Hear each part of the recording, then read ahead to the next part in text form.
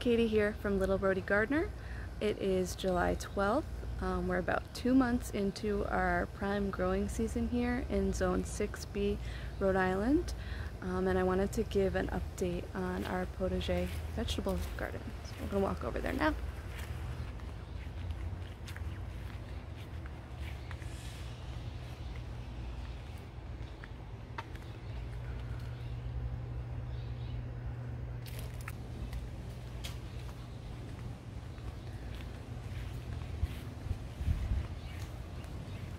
Here's the tomato bed.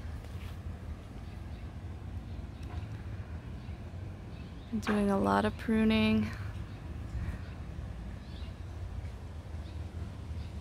tying. Got some super sweet 100s. Should be ready pretty soon here.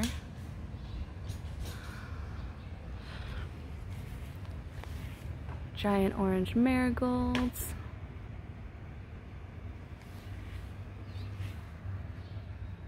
Something is eating our basil.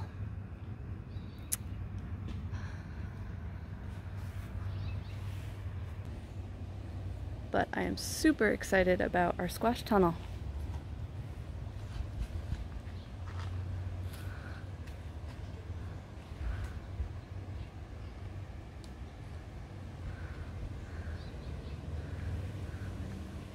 On the left side of the tunnel we have angel hair spaghetti squash, which is supposed to be a smaller personal size spaghetti squash.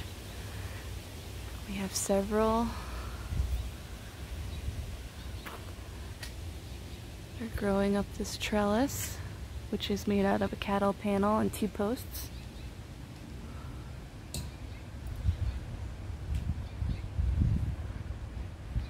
And then on the other side is a delicata squash. That's a little bit further behind, but it's also a variety that takes a lot longer to grow and mature.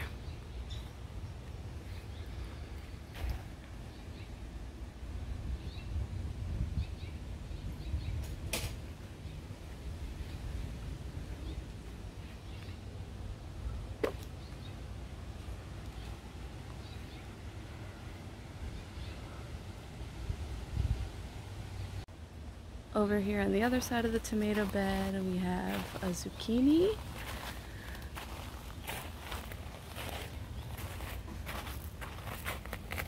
Which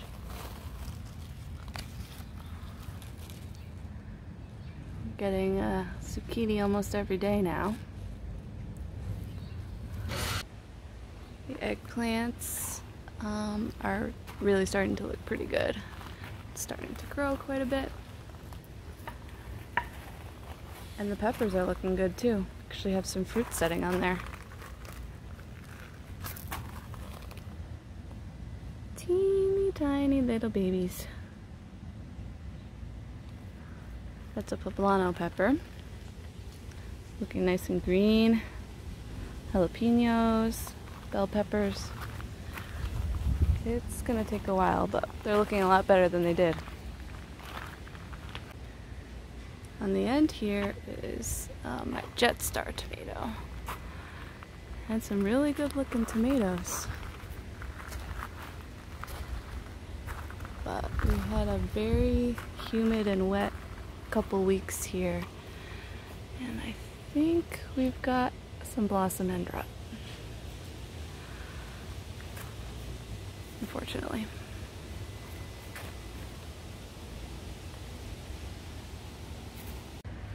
Over here on the other side in the Brassica bed, we've been having lots of trouble with rabbits eating broccoli, cauliflower, kale, Swiss chard, and the last straw was this morning when we noticed a zinnia that was about to flower. Heads come to the rabbit, so we're building a fence. And that's going on in the background here right now. Luckily, still have some zinnias that haven't been touched. Fingers crossed those guys make it.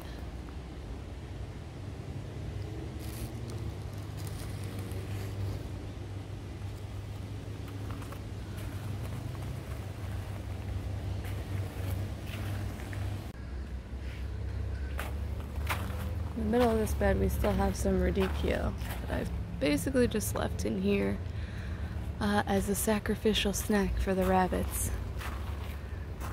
And then on the end is our legumes, our beans. Which we've got a couple nice harvests off the green beans.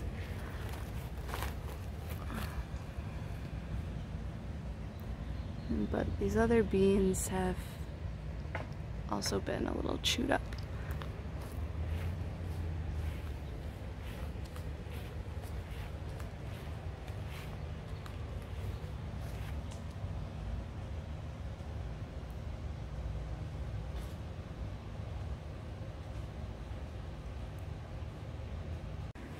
In this back bed here, we have our asparagus, which is only in its first year, so we haven't eaten any of it yet.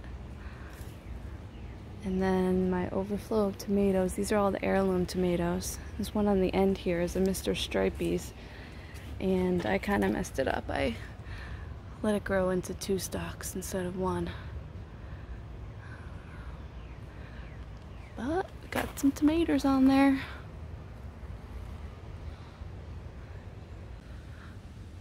I added another stake for this other side.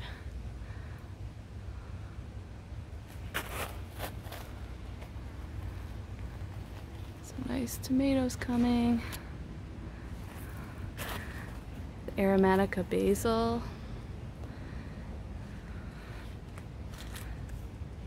And this is the mortgage lifter tomato.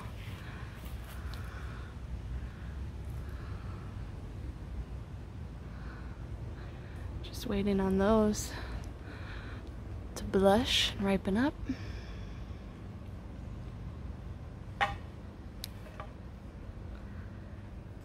And Cherokee purple.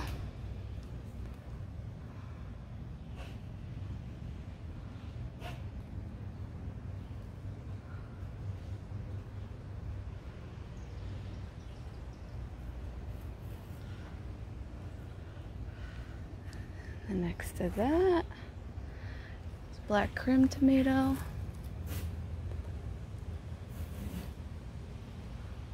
Got all kinds of tomatoes in here.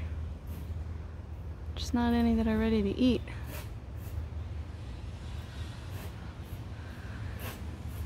And then on the end of this bed is a black cherry tomato. So those will probably be the first ones that are ready.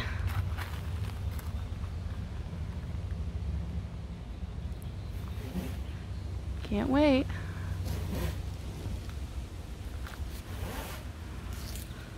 On the end of this bed I had planted some cabbage for the fall, but all the seedlings that came up got eaten as well, so I'm gonna have to plant something else over there.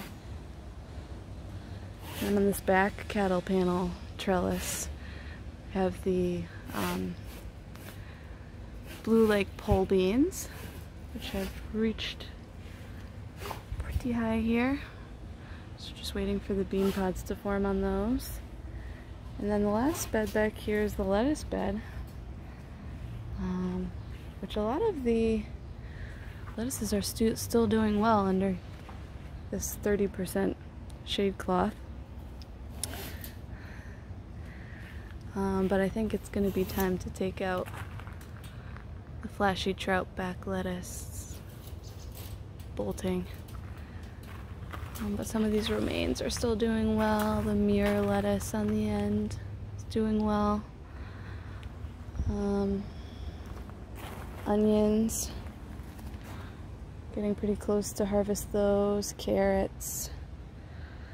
I had some beautiful sweet peas flowering on the trellis here, but there was a horrible aphid infestation, so I ended up cutting a lot of that back, and we'll see if we're able to get some more nice flowers.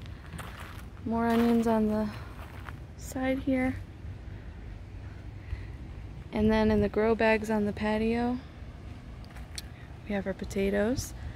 The red potatoes on the left have completely died back, and it's been almost 2 weeks, so those are coming out in a couple days here.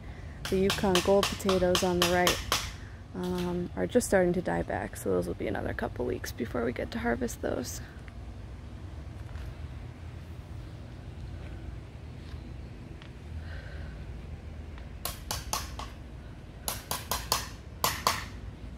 There it is, the potager.